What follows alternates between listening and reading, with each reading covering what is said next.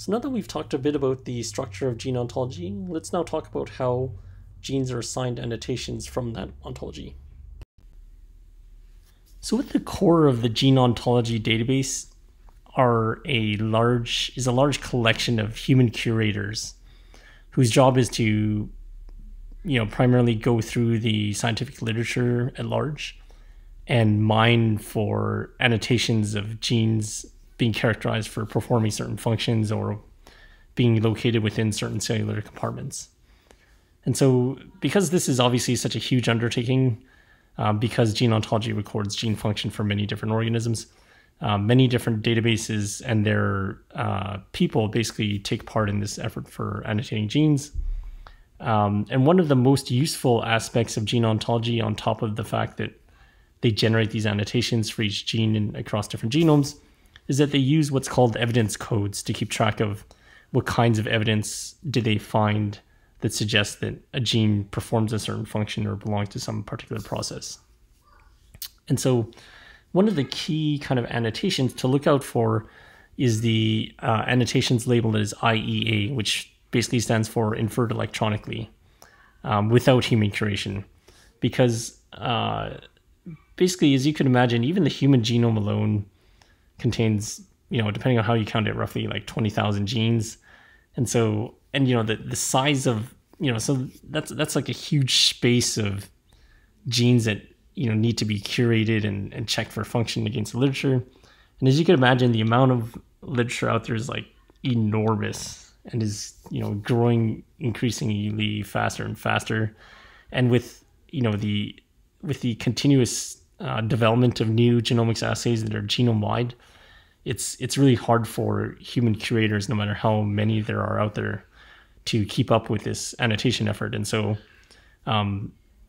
gene ontology relies a lot on not just human curators, but also so-called automatic annotation of gene functions using computer algorithms. And so we'll talk a little bit more about those in the next slide. But basically, here are a set of evidence codes which are used to describe gene function annotations, which are generated from mostly different experimental assays. And so you have things like IDA, which technically stands for inferred from some direct assay. You have codes like IGI, which means inferred from genetic interactions, which we'll talk about in a few lectures. You have IC, which generally stands for inferred by curator, which is a little bit more broad of a evidence code. But for the most part, a lot of these evidence codes refer to evidences that are inferred by some kind of direct experiment.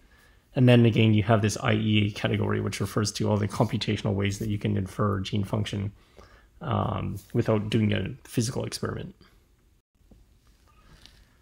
And so this is basically a pretty recent figure which shows you across all organisms that are being annotated by Go, what proportion of the annotations are due to, or basically are labeled with different evidence codes. And so you can see that basically on the far right-hand column, which is the most recent statistics for gene ontology as of March this year, you can see that a very small proportion of those, not a very small, but definitely a minority of annotations are, have some kind of experimental evidence code. So that's the purple bars. And so most of the annotations are due to IEA, which again is some kind of electronic annotation, or based on phylogenetic analysis, which is the blue bars, which is another form of computational analysis.